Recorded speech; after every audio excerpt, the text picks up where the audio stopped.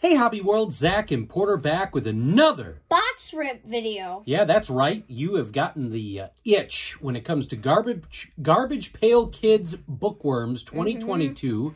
Our friends Tim and Jack sent you some. Jenny sort of got the thing rolling with a box around Christmas time. And you used some of your recent Christmas money that you saved up for another box as you're trying to actually put this set together. And for those of you that don't know, there's 2 cards for each number, right? So it goes like, what do you got the first one here? 13A or 14A and 14B. Yeah, so you have some from your most recent rip that you wanted to share. And these have actually been a pretty decent hit. People seem to like these as well. Okay, first one is Gandalf at the Grave. Take on Harry Potter, I think.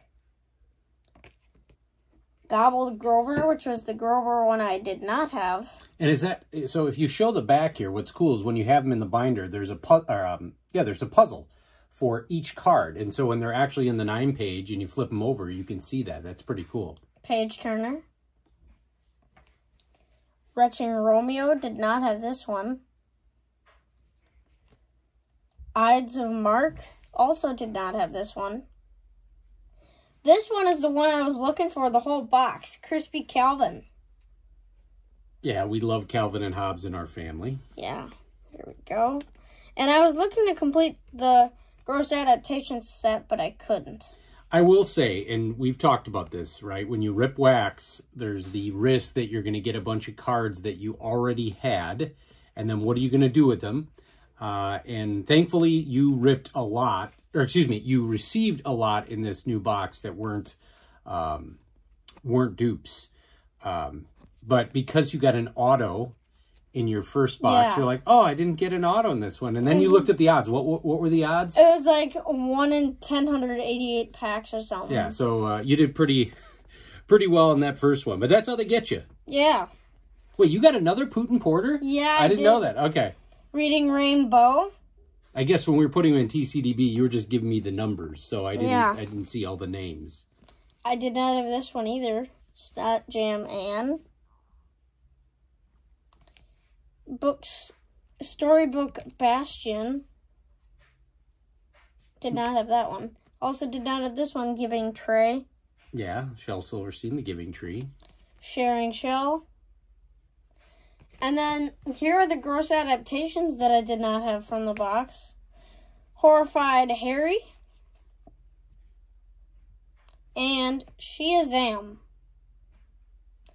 And then the Booker Green variations I got. And full disclosure, they are Booker Green. Just to clarify. Here are the Booker Greens that I got. I think it's like 1 per pack-ish. Roughly, I think. Long John. Yeah, I think they're 1 per pack, and there are a couple other variations, but you didn't get any of those. And I'm wondering if that's where you buy these. You bought this. We gave somebody an offer.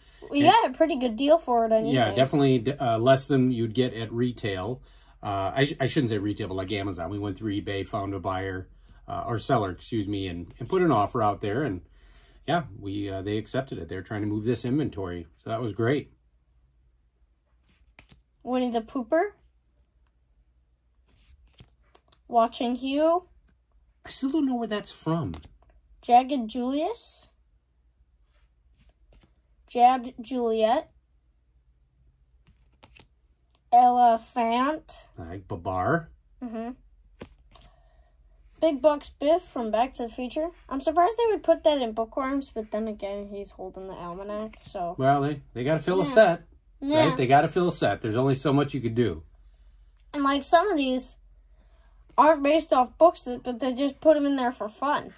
And I wish on TCDB or on, like, the back of the cards, they would show what book they're based off of. But then again, copyright rights. Yeah, there you go. I was just going to say, yeah, they have to be very careful. They can do mockery like Mad Magazine, but they can't necessarily say because then you got to start paying. So at least they should put it on TCDB because some of these I'm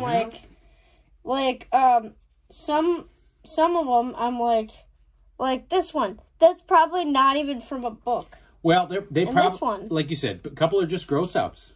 They're just filling them up, and they can't do full, but we certainly do enjoy it. Do you think you're going to get another box? Or are you going to try and just... I think we should just do trades. I'm only like 20 cards away from the set, so a box would be risky. Yeah, at this point it would. You'd get a lot of dupes, and we were at Oak Creek over the weekend, and I was looking.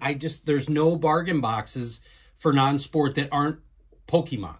I mean, it would be really nice if there were Garbage Pail Kids in the dime boxes. The Circle guy has some of that non-sport, but I think it was mostly, Star Trek or wrestling, stuff racing, like that.